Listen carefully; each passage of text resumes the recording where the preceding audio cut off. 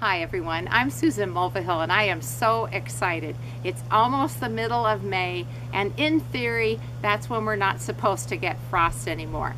So today I'm planting annuals in containers around my house.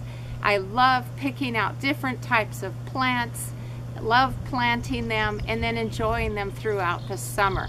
So today I'm planting 3 completely different types of containers. So let me take you through the steps so that you can plant your own containers and have great success.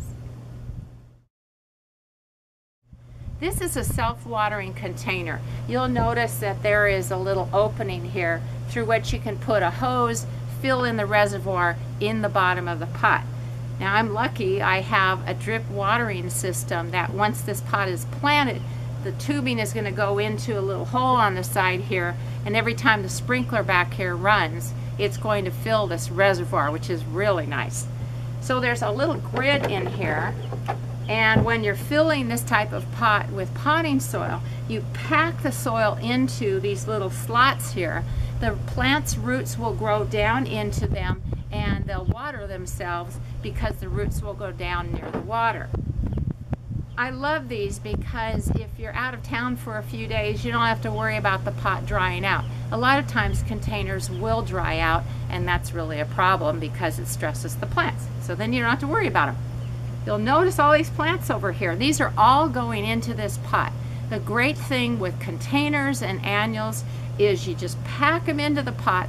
I probably could have even gotten some more. You pack them in, you enjoy them all season long, and then that's it. So you don't really have to go by normal spacing. So let me show you how to plant this up and we'll get started.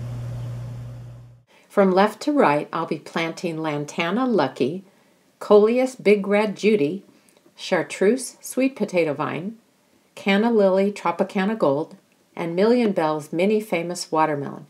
As you can see, I decided to go with warm colors for these big pots.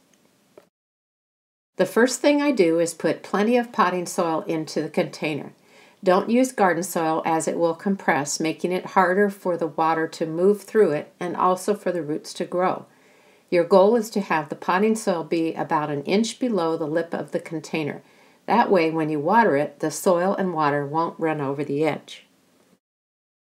As you remove each plant from its individual container, look at the root system. If it's root bound, meaning there are a ton of roots circling the pot, tease them apart a little before planting it. I like to audition the plants while they're still in their pots before I plant them into the container. That way you can come up with the most pleasing layout first. Okay, everything has been planted and I think this pot looks pretty good. They're little plants, but they will spread out and look great all summer long. You know, to ensure that they look great all summer long, one thing I'm going to do is to add a little bit of slow release fertilizer. I'll just sprinkle it over the surface of the soil and that will nourish the plants as they become established.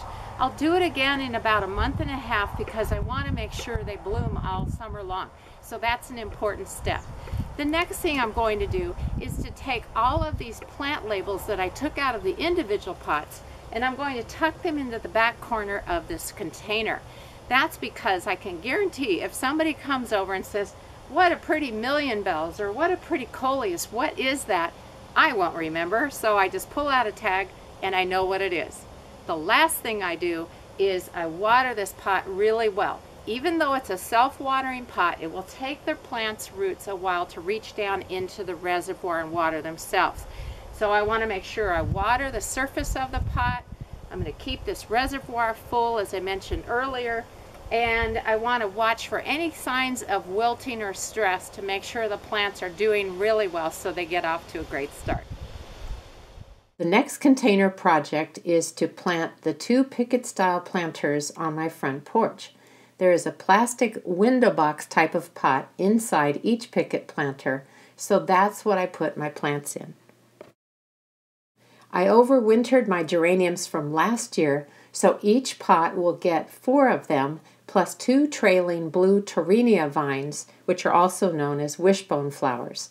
They bloom great in shade to part shade, which is ideal for my front porch. Here's a close-up of one of the geraniums that I overwintered. It's called Pinto Premium White to Rose. Isn't it pretty? If you're not using a potting soil that contains water-retaining polymers, such as Miracle-Gro, that can be helpful to add to the soil. You can find it at garden centers. Containers can easily dry out, so this really makes a difference. Once I finished planting everything, I sprinkled some slow-release fertilizer on top of the soil.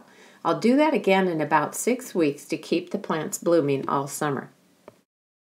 Here's how one of the picket planters looks, and of course the plants will really fill it in over the next few weeks. The final container project involves the planting of 2 hanging baskets for my front porch. This time I'm planting 2 colors of million bells, Grape Punch and Mini Famous Purple. I thought it would be fun to have a color combination in them. The first thing I do is place a coffee filter over the holes in the bottoms of the pots so the soil won't leak out when the pot is watered. Because I want the plants to trail over the sides of the pot, look how I plant them next to the pot's edge on a bit of an angle. That gets the plant growing in the desired direction. I carefully cover the roots of every plant and press firmly to eliminate any air pockets. And here's how the planted pot looks. I love those colors. This is just a quick reminder to really keep an eye on the moisture in the soil of your containers. Happy gardening!